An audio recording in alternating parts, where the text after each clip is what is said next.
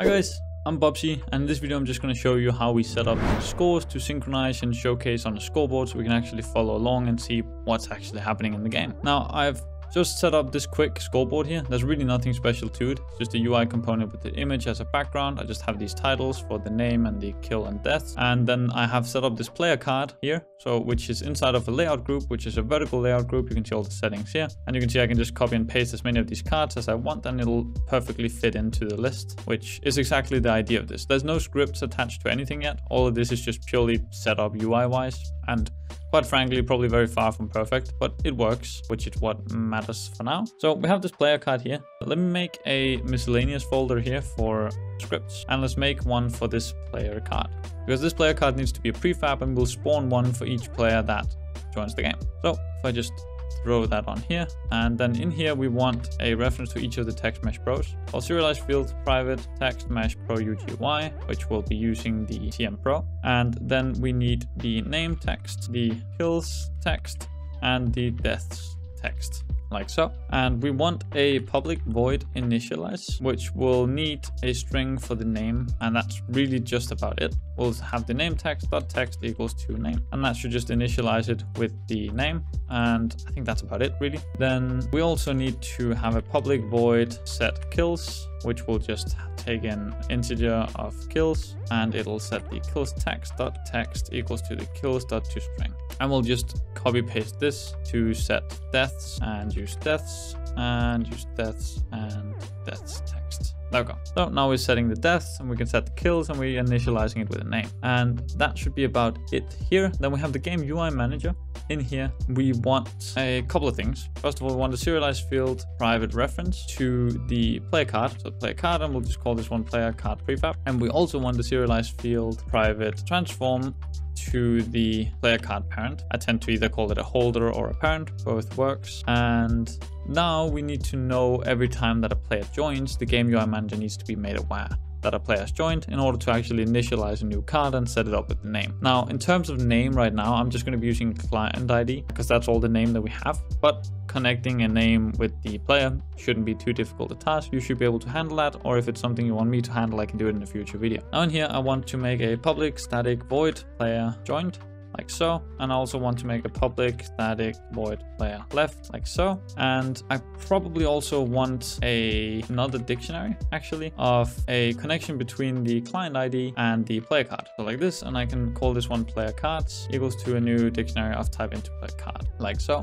And then in here we can do player cards instance.playercards.add, and then we need to instantiate the player card prefab, or that's the instance.playercard prefab at the instance.playercard parent. And of course this needs to have the int client ID as well, so it needs to take in the client ID, and then we instantiate the card prefab. And actually while doing this, let's just make it easier as well to understand. So we just make a new player card, new card. We can just set that equals to what we instantiate here. We can take this new card, add it to this list, and then we can also take this new card dot initialize, and then just throw in the client ID dot toString, because that's going to be the name. So the name right now is just going to be a number. And upon a player leaving, we also want to know the int client ID, because this will need to go and remove it both from the dictionary and just completely remove it. So we want to destroy, or actually let's just do if instance.playercards.try get value out of the client ID out player card, like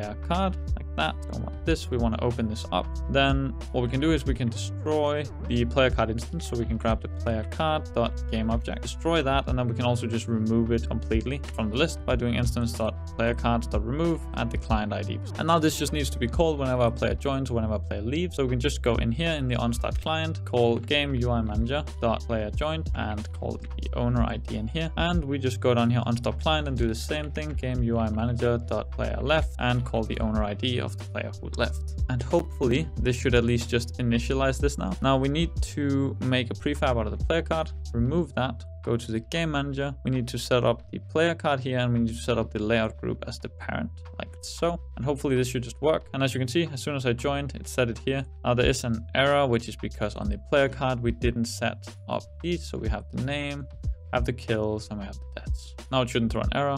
hopefully. And it couldn't open the server because of specified port. Great. If you have this error, you can always just go and just change the port by one number like so. I can press play and now this works. So you can see name is just 0, kills and deaths is 1, 2, 3. Now I probably want to go into the player card in the initialize and just go kills text equals to 0. And we most likely want to do the same for death text. So it's also 0. Now this is gonna work. We do, however, need to be able to open and close the whole scoreboard. So let's serialize field private game object, which will be the scoreboard, like so. And in the update method, which everybody needs to run, we can do if input.getKey down, and let me just do the key code of tab. If we get the key down, we can set the scoreboard to set active to true. And if input.getKey up, key code.tab, we can set the scoreboard.setActive to false, like so. So now when we press it down, it will show up, and we take it up, it will disappear. And let's also just in awake, just remove it as well, just so that it isn't visible right from the beginning. And now let's try and start the game. Oh, and we of course forgot to set the reference. Go to the game manager, have the scoreboard here, scoreboard there, and boom. Go, and the port's unavailable again. Great. I don't know why this is happening, horribly annoying, but let's just move the port one more number up, save, click play.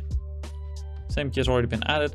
Oh yeah, this is because I think I showed in my professional setup video. If you haven't watched that, I also referenced it in the first video. I have this enter play mode options enabled. That means dictionaries need to be cleared manually, which I am not doing here, which actually I should be doing, which is interesting. It's saying it already exists, which is strange because I should remove it. Well, an easy fix to this is just going in here and disabling this. All those troubles should hopefully be gone. There we go. That problem is gone now. And let me just reload on the other one. And now over here, we have 2 players in here. And as I hold tab, you can see we have player 0 and player 1. As you can see, it also works perfectly with enabling and disabling the scoreboard when holding tab. That's perfect. And same it does on the other screen, which you just can't see. And yeah, so that obviously worked. Now, what we need to do is we need to synchronize the data from the player manager, I believe. Yeah, so here it is. We have this player class, which we keep track of in order to see how's the different players doing. So we need some way now to have this data synchronized and set on the different players. What I think we do on the player card, which is here, we have the set kills and set deaths, which is spelled wonderfully, might I say. We have these now where we can just call them on individual cards, and we have a reference to these cards by client ID. So I'm thinking this is what we should do. So the game UI manager should have a public static void set kills, which will take in the int client ID, and it'll take in the amount of kills. And then what it will do is it will take in the list of player cards that we have, the instance.playercards at the position of the client ID, and it'll set the kills to the kills. But the thing is, this is now still just happening on the server. So this is not actually where we want it to happen. What we do is we do server RPC. Let's just do require ownership false. This will all just run on the server. So we could technically just do server. We can do private void set kills server. And we'll need all of this. And then we will need an observers, obviously, do private void set kills observer, which will again need the client ID and the int for kills. And it's an int for the client ID. This is wrong. It needs to set this in here to client ID, and we need to send through the kills. And now this is what actually needs to happen down here, like so. And the set kills server needs to be called up here with the client ID and the kills. And this is on the instance. And we need to make the exact same setup for setting deaths. So let's do a public static void set deaths int client ID int deaths, like so. And we'll need a, just like we have here, we need a server call, which is private void set deaths server, like so, which needs an int for the client ID and an int for the deaths. And then here, lastly, we'll want the observers RPC, private void set deaths observer, int client ID and int for the deaths. And then we grab the instance dot underscore player cards, the client ID position dot set deaths to deaths. And that should do the trick. Now we just fill out these deaths, and the same with the server up here and that. And then the server up here will be client ID and deaths. And this is, of course, once again, instance, like so. And now we just need to call these when things change on the player manager. So that means down here, we just take the game UI manager dot set kills, which will be for the killer player, and we'll set, oh no, sorry, that will be the killer, and the killer player dot score. And then we'll take the game UI manager dot set deaths for the player, and that will be the dead player dot deaths we'll want to set.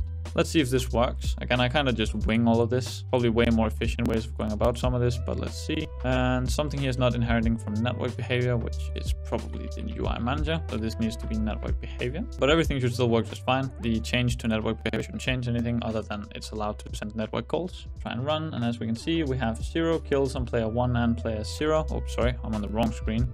We have 0 kills on player 0 and player 1. And as I kill this guy, you can see now we have 1 kill and 1 death. And let's just try and do that again. We should even be able to see it with the scoreboard open. You can see 2 kills, 2 deaths. Same goes if the other player goes now and kills the player over here, like so. We should see in here now it has 2 kills and 1 death and 1 killed and 2 deaths. So everything looks like it's working just fine. Now we have a working scoreboard. We can change weapons. We can shoot each other. We can respawn. We basically have a working team deathmatch game here, or not so much team, a free-for-all deathmatch game, I should say. Still the teleporting issue, but I kind of want to leave that to you guys to solve. It's just a very simple timing thing. So you just delay the visual and toggling of the player again, and he will stop teleporting around like that. And hopefully this series has been good for you. I think at this point I'm going to leave it at where it is. And if you guys have anything specifically that you would want to see, feel free to just leave it in the comments and I will look into that and make a new video on it, hopefully.